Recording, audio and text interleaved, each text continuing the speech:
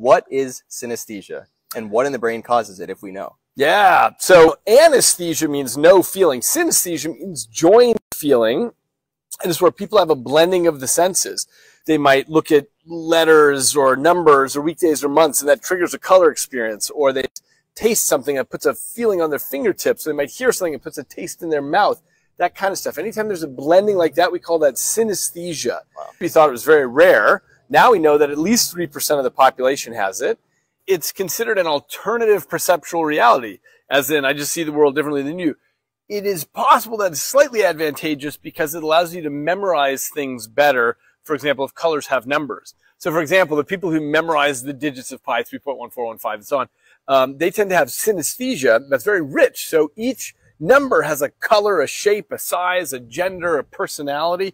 So when they're memorizing 30,000 digits of pi, there's a whole story landscape going on. This number does this to this number, does this to this number, and so on.